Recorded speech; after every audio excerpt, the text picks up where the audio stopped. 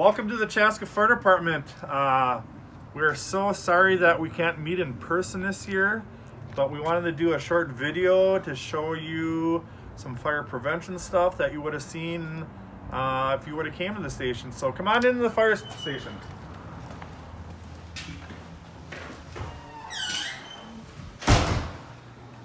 Here in the background we have some of our firefighters that would be here teaching you some firefighter safety. So we'll try to do this in a video. So as you come into our fire station, this is Chaska's only fire station in the city. We only have one. And here we have some old trucks as you come in. And firefighter Bonema is going to show you them later on. So keep coming on in.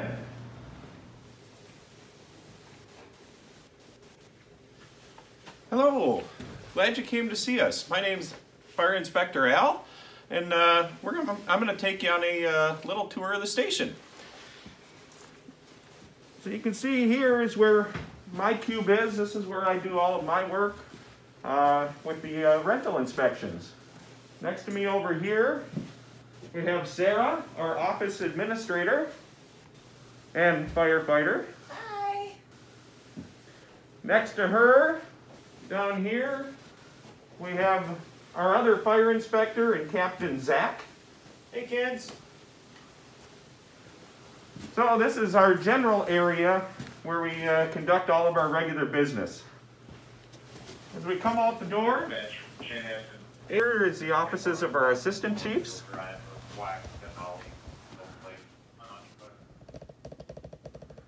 Down the hall a little bit more. In here we have the office of our fire chief.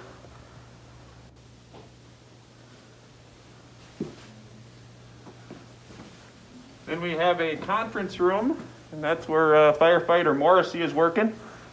Hello. And then straight ahead here we have fire marshal's office.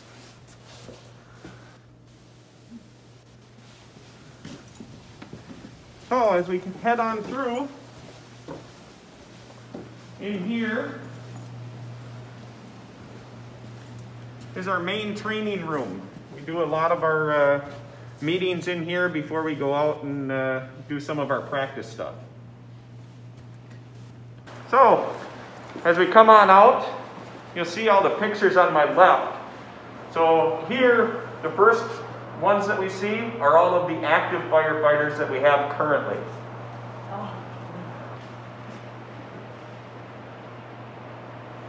Next to them, we have all of our retired firefighters, and they go back, these pictures go back to 1923. And then you'll see on this wall, we have all of the retired that will go all the way back to 1882. So the fire station has been around for a long time. Not this one, but the fire department has been around a while. Now, when you think about a fire station, everybody thinks about the fire pole. Well, we do have one of those. So, as you can see, it goes all the way up. We don't actively use this because currently we are paid on call department. So we don't sleep here at night. We respond from our homes and come here.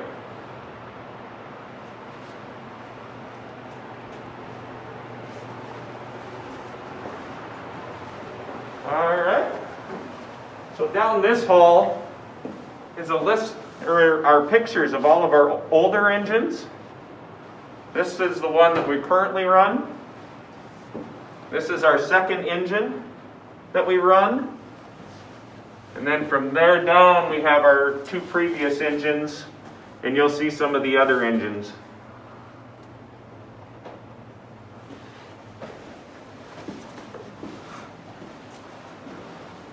Alright, should we head upstairs real quick? So upstairs here is we have kind of a quiet little area for us. When we're working duty crews and stuff, we typically have some time down where we're not always running calls or we're not always doing some training or something. So we can come up here. As you can see, we can shoot a little pool. We have a nice big couch there. We have a nice big TV. We can watch movies. We haven't come fully up to speed yet. We still have the Xbox, but you know, we can play games. We have another kitchen up here, a little smaller. Doesn't have quite the amenities that we have downstairs, but. And on down here,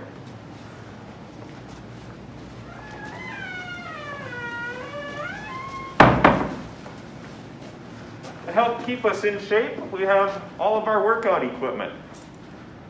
So this is some place where we can come along and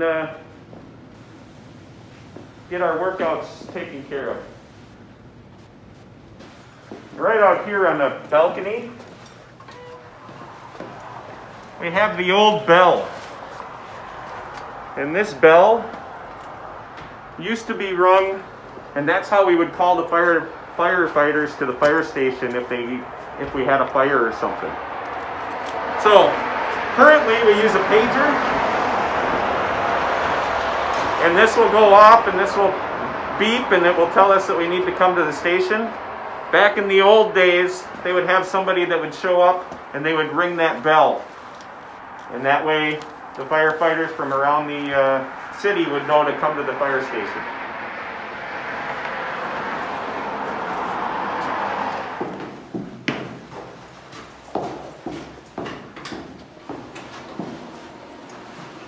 And through this door is where we have our truck apparatus space. So this is where we're going to park all of our trucks. On this side we park all of the big trucks. And on the other side, over here, is where we park a lot of our smaller trucks. This is where we'll have the regular pickup trucks. We'll have our ATV. We'll have our grass fire pickup truck. And then on over here, in this room here, you can see a bunch of hose that's hanging up. This is where we hang the hose out to dry after we've used it.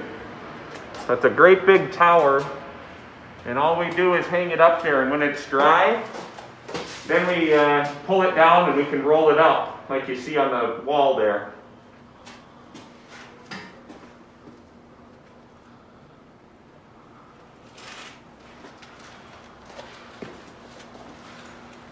And if we come back this way,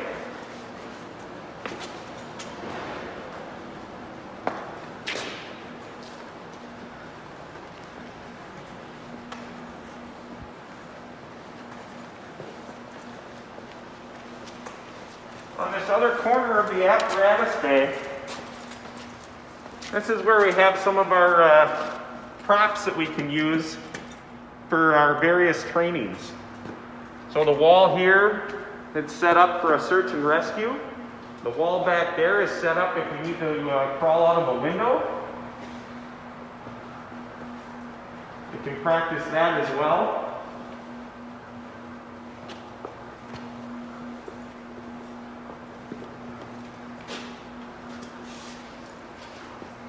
And then the big blue door up here is where we can practice our what we call forcible entry.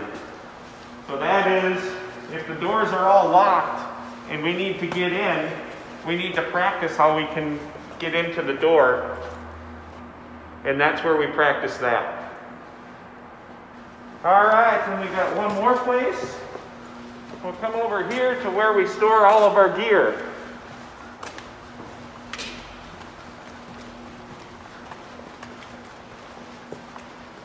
So down this hallway, you're going to see all of our lockers with all of our gear in it. You'll see that it's all ready to be put on, so that when the pager goes off and we show up at the station, we'll come here, we'll put our gear on quick, and then we'll head out to the truck. So yeah, if you notice, as we're looking through, everybody's got their own name on it. That's their gear, that's their locker. Most of them have their pictures up above it. The newer people that have just joined, we haven't taken their pictures yet. So those are the ones that don't quite have the pictures up above them yet. But this is where they would keep all of their stuff, kind of like their own little locker room or locker at home. So here on our screen here is kind of some information. You'll see that it lists the people that are going to be working today or tonight on our duty crews. We also have a radio that we can talk to dispatch with, communicate back and forth. We'll have an iPad. We can look up addresses if we need to. When we get our active 911, it will pull us up. And it will give us directions on how to get to the house that we're going to if we need it. So as we come through this door, you can see we have a sign up here. It says no fire gear. So that means that we can't wear our regular fire outfits, our bunker gear, beyond this point. We have to keep it all out here. And part of the reason we do that is to try and keep some of the harmful smoke and stuff out of the area in here. Hey, sounds like there's a little noise going on in the kitchen. Let's go see what's going on. Oh, look! Hi! It's Firefighter Anderson. How's everyone doing? Today we're going to talk about serving up fire safety in the kitchen. Come on in. I want you to take a look around and take a minute to kind of see if there's any fire hazards that you can point out to your teacher that should be changed, and then we'll kind of go through it.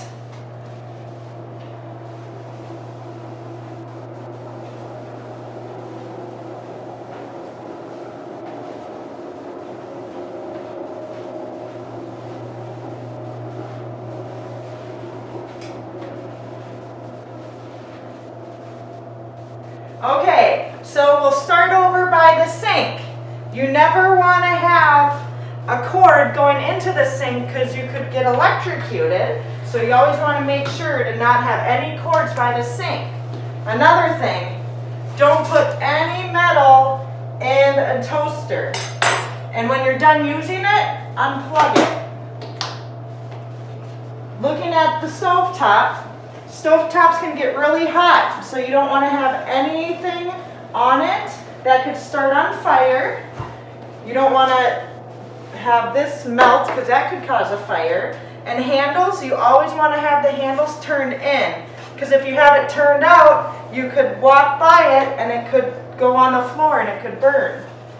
And you might have noticed in the microwave that we have a pot in the microwave. You don't want to have these in there because when you turn the microwave on, it'll create sparks and a potential fire. So make sure not to have that in there. If you do need to reheat something, use a microwave safe bowl. Put your food in there. And then start your microwave. And when it's going to be done, your food may be really hot and the microwave safe bowl. So put on some safety mitts and take your stuff out so you don't burn yourself. And if you accidentally forget to do this step and you do burn yourself, run your hands under cold water and tell your parents. Thanks for coming and helping make our kitchen safe. You know what that noise is? Oh, Zach. Hey kids, did you all hear that smoke detector going off? So these little things in your house can help save your life. So a couple little fun facts that you and your parents can do at home to stay safe. Every month, you gotta go around and test every one of your smoke detectors. So you find your smoke detector, push that little button, and it beeps, that means it's working. Another thing you need to remind your parents of is every time we switch the clocks over, twice a year, you need to take your smoke detectors down and change your battery. What that does is make sure it always has power to it, so it's always going to be working to keep you safe. So now let's talk about if we're in our bedroom, right? And we need to get out. You just heard the smoke detector, it's sounding. It's nighttime, I crawl to my door, right? The smoke detector's going off, so there might be smoke. I get down low, I start at the bottom of the door with the back of my hand, and I feel it for heat. If I don't feel heat, I can go out that way, but there's heat on the door. I need a second way out. So my first way is blocked, I go to my second way. I come out here, same thing. I feel my door, there's no heat. And now I'm outside. Once I'm outside, I stay outside. Now if you're on the second floor and you can't get out because your first exit's blocked, Sarah's gonna show us what you should be doing if you're on the second floor and you can't get out. Over here! Over here! Over here! So that lets us know when we get on scene, now we know where to go to help you. So now let's talk about, when we get outside, we're at our family's meeting point, right? We're outside, I gotta call 911. There's some things you need to remember when you call 911. Your name, your address, what type of emergency, and a phone number they can call you back on. So if I call 911, 911, what is your emergency? hi, I have a fire. Can I get your name, please? My name is Zach Bonema. Phone number? My phone number is 952-448-2990. And your address? My address is 285 Engler Boulevard. Okay, thank you, Zachary. We're sending someone to help. Please stay on the line until police or fire arrive.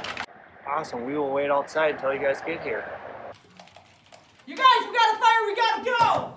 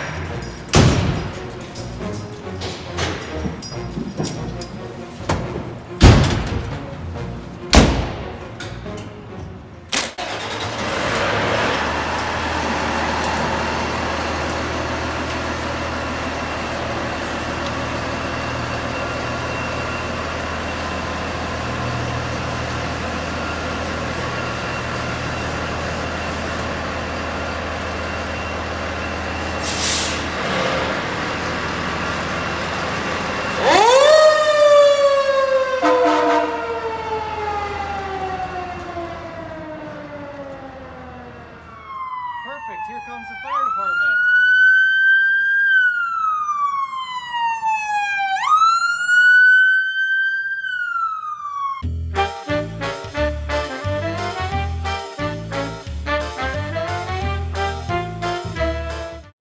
Hi, I'm firefighter Les McBurney. I don't like fire. But I'm going to show you some of our old fire trucks because today, to me, it's still 1920s. This is what we bring to fires. Usually we hook it up to horses, but the horses are out in pasture right now. They're eating. So this is one of our original pumpers, and we can have water up in this tank, and then the engine back here runs the tank, or the pump, to put the fire out. These are some of my favorite trucks that we have nowadays. This is a 1926 Studebaker pumper. It's got a nice comfy seat for me to ride in, a windshield, a siren, and lights. This is actually our first motorized pumper, so that's why we let our horses out in pasture to eat. Now that we got an engine, we can just drive it a little faster. Then our newest engine that we have, this is a 1934 Chevy pumper. Same setup, it's got a little bigger pump in it, some more hose. Still got my seat, still motorized, I can still drive it to fires. But now, if you guys are more interested in some of these bigger trucks and better trucks that you guys have nowadays, let's snap to the future. Hey kids, I'm Les McBurney III. I heard you talked to my grandpa. He showed you his gear and his old trucks. Now let's talk about some new trucks. This is our N11. This is the truck that goes to every single fire call. It's got 1,000 gallons of water. That's like 1,000 bathtubs. It can also pump 1,500 gallons a minute. That's a lot of water. It's got hose, It's got air tanks so we can breathe when we're in a fire. It's got any kind of tool you could ever think of is on this truck. Now if we walk over here, this is our ladder truck. It's got a 100-foot ladder. We can get 100 feet in the air. And it also has a pump and it also has water. But its main job is to get us up high so we can fight bigger fires. We can get up on roofs, we can help people in high places. Then we got our third engine over here. This is our backup engine. This is our third truck out. It also has water, hose, and all the same tools that truck has. So if that truck is out on a call, we can do the same thing with this truck. Now let's talk about our gear, right? This is what we call our bunker gear. I got my bunker pants, I got boots, they got steel toes on them, so my toes don't get hurt. I got my own coat. This all protects me from fire. Then we got the only thing that me and my grandpa have in common is we both wear leather helmets. Well, this is our fire helmet. This protects us from water going down our backs, from something hitting our heads. This is one of the biggest safety pieces we can wear. We really look forward to seeing you guys next year when everybody can come to the fire station and during Fire Prevention Week. So, see you later.